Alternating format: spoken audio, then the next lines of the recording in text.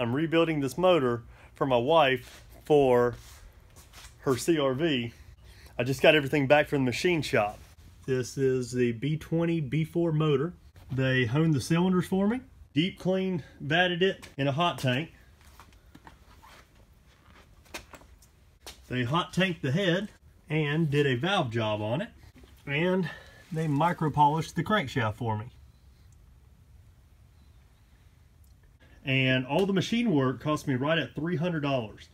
And this is going to be with that eBay rebuild video. I've got all the eBay rebuild parts right here, and I got $235 in the rebuild. I know y'all love watching stuff be put back together and done on a budget, so let's do this engine rebuild. So I took the two biggest O-rings that were in this pack that it came with.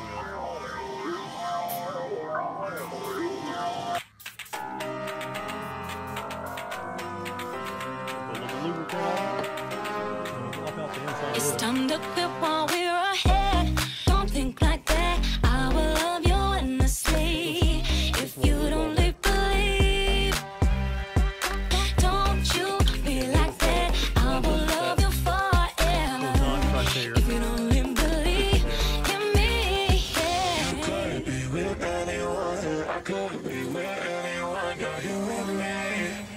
You're you and me. You could be around. You could be with anyone. I could be with anyone. You're you and me. You're you and me. You could be around, but Okay, so in this rebuild kit, it came with King bearings. I don't know if they're name brand or not, but I got the bearings and I got the thrust washers.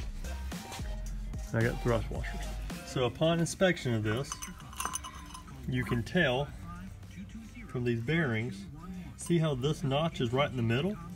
And this notch is offset off to the left side, and it's got more of an oil groove.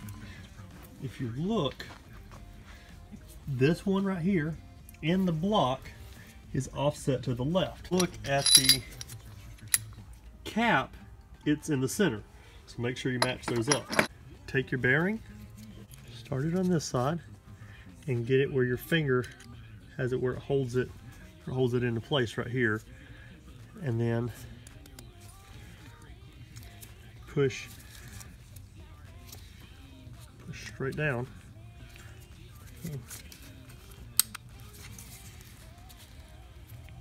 And then push straight down until it seats all the way. And do that with all of them. I've got some Plastigage to check my clearances.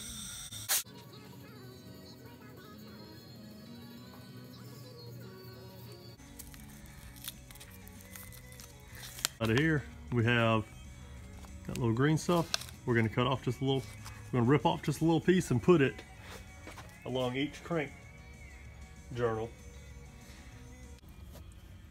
All right, so you can see I put a strip along each area. So now we can put our main caps on and do not turn the crankshaft. And we're going to torque them down to specs. All right, so I'm going to actually put a little bit of oil.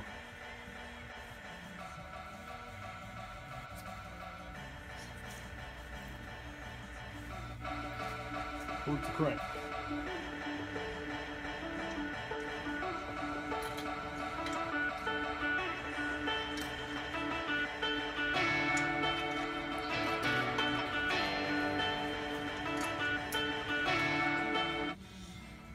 So I've looked this up.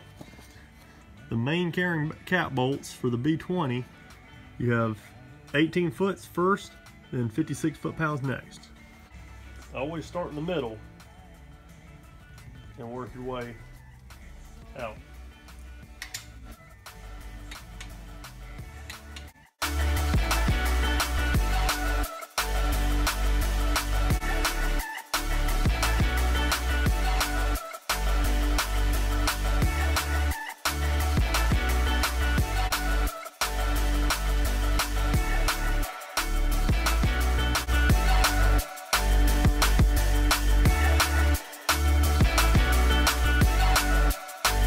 Okay, so I just pulled off the main caps.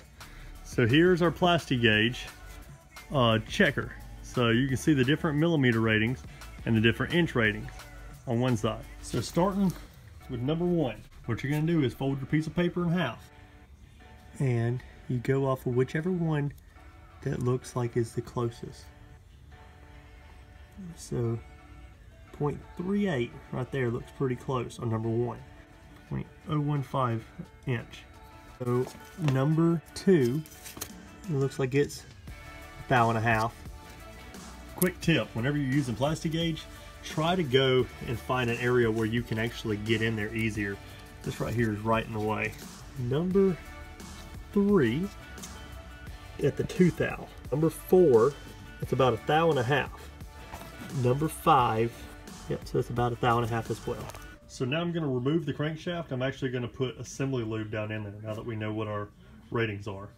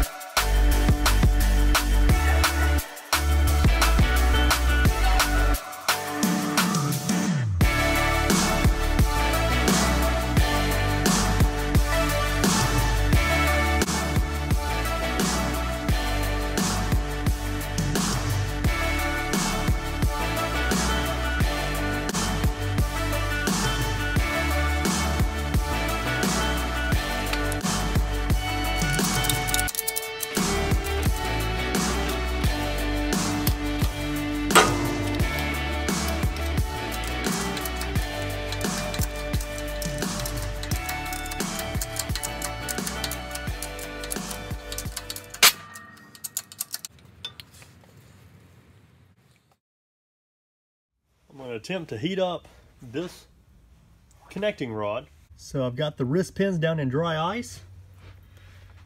I've got my piston set up the way I want it. I have the arrow facing up, and I got the PR4. I'm going to have it facing up as well, and that's going to go back in that way. I'm going to actually take one of those out and attempt to assemble this very quickly.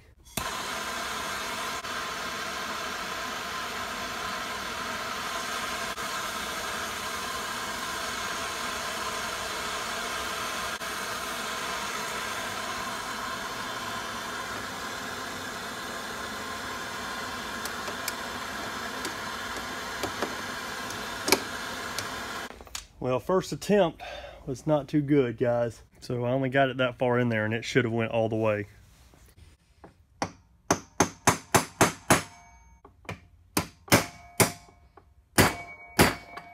Very unconventional method, but I got it in there.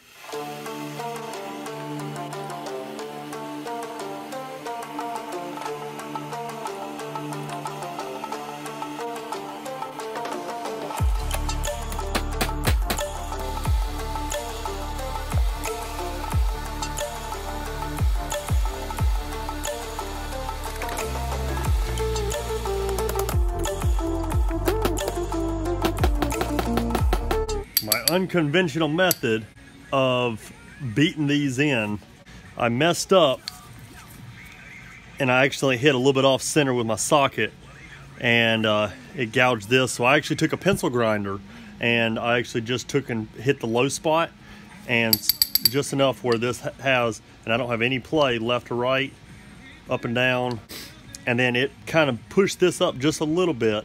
And so I actually took me a file, a little small hand file, and just kind of hit that back down just enough where the gaps open up where I can put a set of rings back in here. Waiting for the final gates to open. What I'm going to do is I'm just going to start one of the piston rings. I'm just going to kind of walk it on its way down. All the way down to the bottom. I'm going to take the oiling ring. You can kind of see these. See how the ends are up there? I got them facing up. And just slide that on around. So there's those two. Let's get the last top one.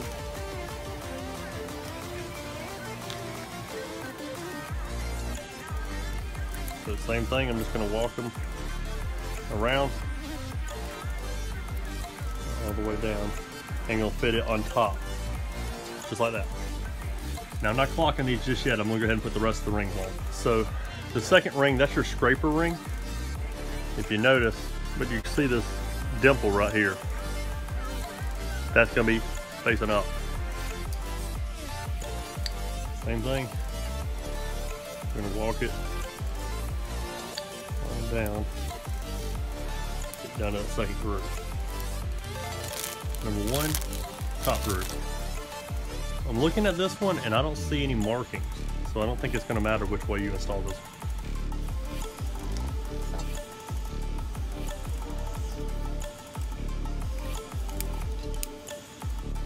We got all of our piston rings in here, so now we have to clock them. So I'm going to clock these rings with the arrow on the piston facing to the right. I'm going to have the first top ring is going to be in the middle of the exhaust. The second ring is going to be 180 around. The top oiling ring and the bottom oiling ring, I'm going to have them 90 degrees apart, but they're going to be offset in this direction. And the spacer, I'm going to have it halfway in between, lined up with the second ring. There's the first one. Yeah, there's the second one.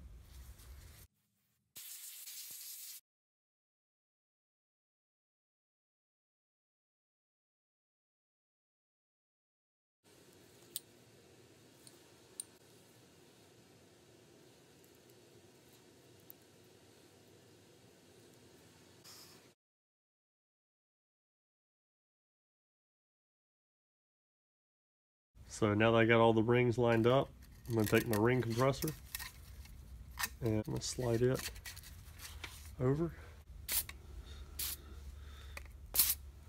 I'm going to lube that up and lube. So I got it as tight as I can with this tool. But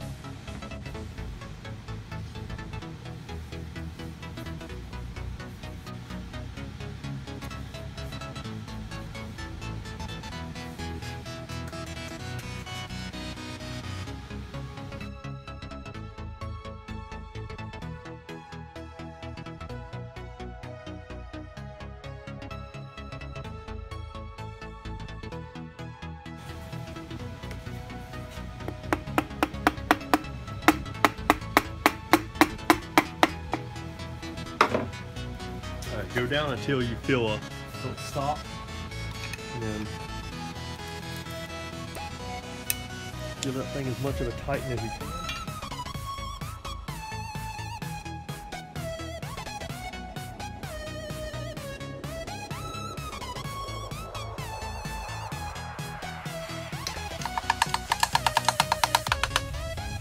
I tapped the piston down until I got it lined up on this crankshaft. Remember your punch marks. So I got my punch marks on this side. We're actually going to try to check this with Plastigage. We're going to get us a little strip, and you're going to want to lay it as straight as possible. Don't put any lube on it. Get it to see. From in the fast lane, the connecting rod nuts, you first torque them to 14 foot-pounds, then 23 foot-pounds. All right, 14 in inch-pounds would be 168.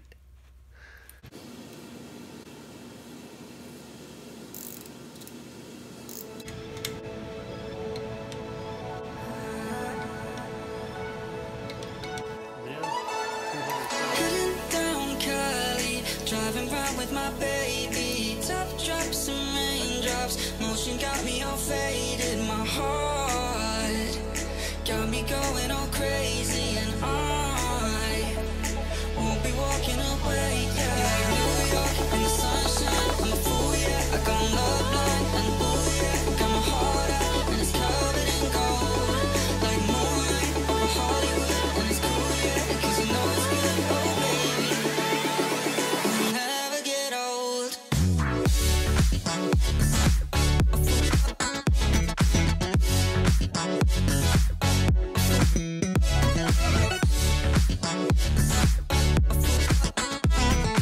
After you torque this back down is we want to make sure that the rotating assembly still rotates without any binding. So remember to rotate this in counterclockwise rotation.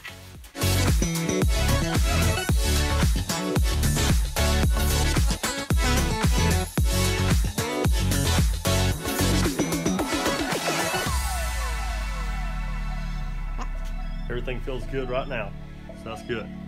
Put this one at the lowest point.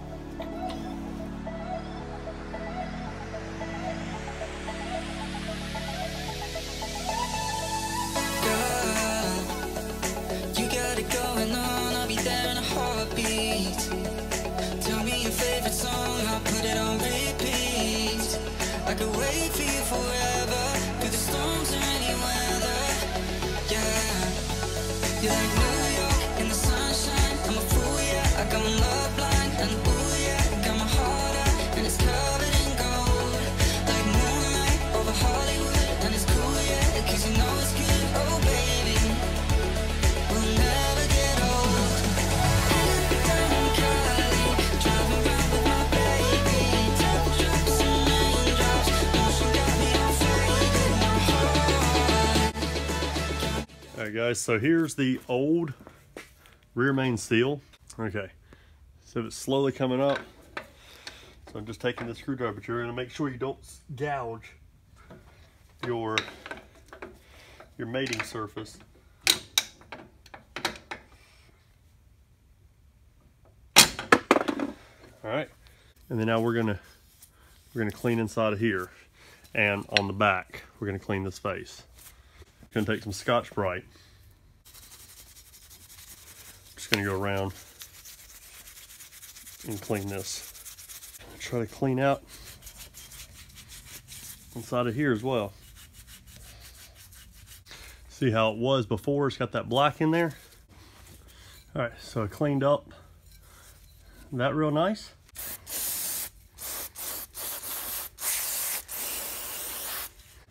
Install our rear main seal. Now, to install this, what we're going to do is put a layer of oil on both sides so that this will slip back in. So I started it by hand already and got it square all the way around. And I'm just going just a little bit at a time. It's got to be past where there's a chamfer.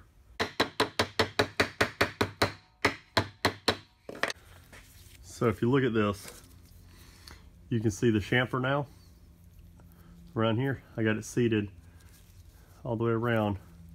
When installing the rear main, get you some Honda Bond. How I had my bolts labeled when I took it apart. I got everything labeled. Here's my rear main bolts.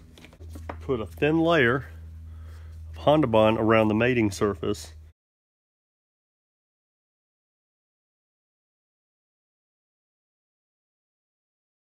And then when using Honda Bond, you apply it and you let it sit for a couple minutes so that it gets tacky. Give me a little bit of oil. And I'm just gonna run it on the inside of that seal.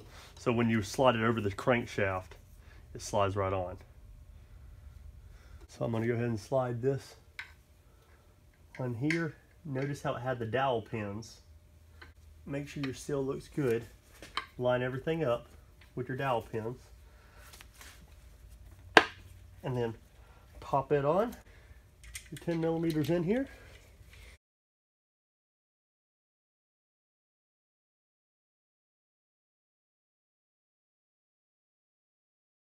I got this evergreen oil pump from the eBay kit. Pull it out.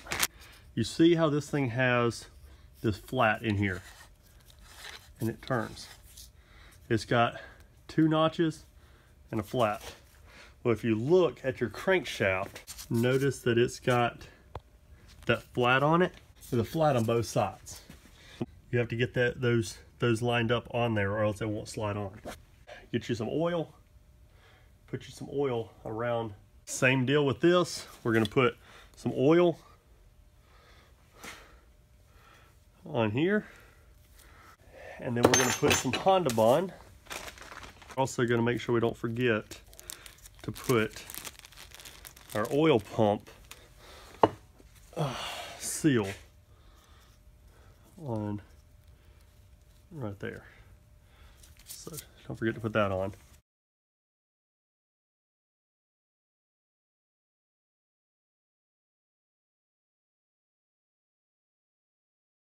We're going to go ahead and install this. So when installing, make sure your oil pump lines up on the flats. Then you got to make sure it goes up over your seal.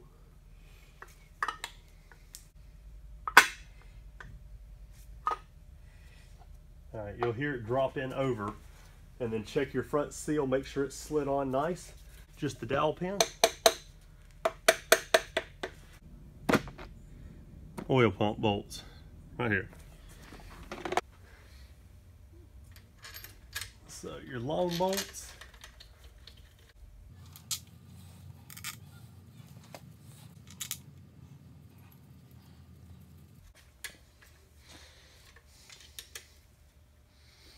Okay, so we're going to do the outside, then this top one, then this outside, this one, and this one right here. Wipe off.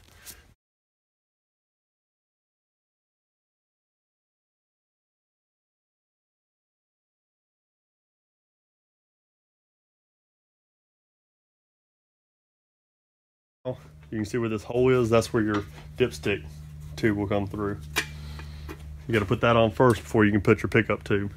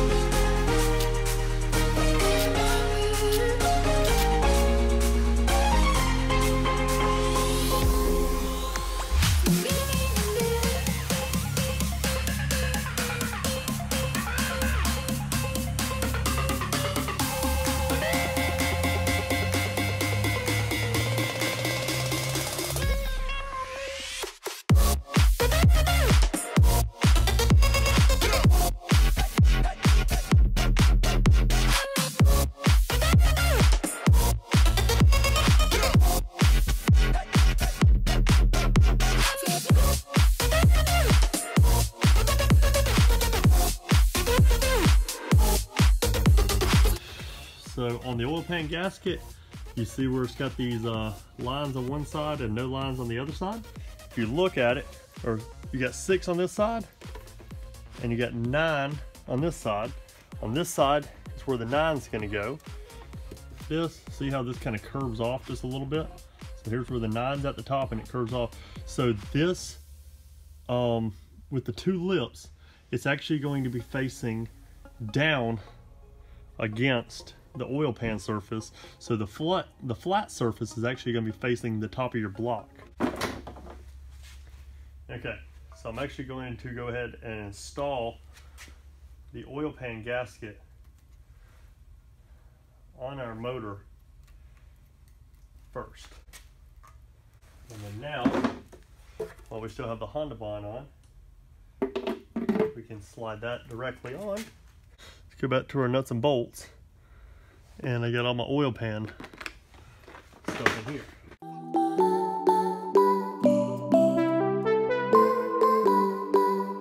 You want to start from your middle and work your way out.